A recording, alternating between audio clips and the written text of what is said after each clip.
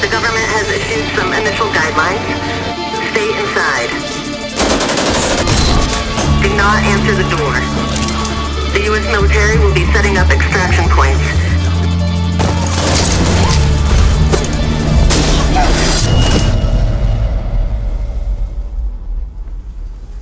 What the fuck is going on? Texas is seceding from the United States. Bullshit. By the order of the fathers of the new American coalition, we are a united force with the goal of establishing an independent nation free from government tyranny and the right to live our lives the true American way. Yeah, that makes perfect fucking sense. We gotta get out of here. I'm tired of watching people die. I'm trying to just get to my grandma's house. She just lives a couple blocks away.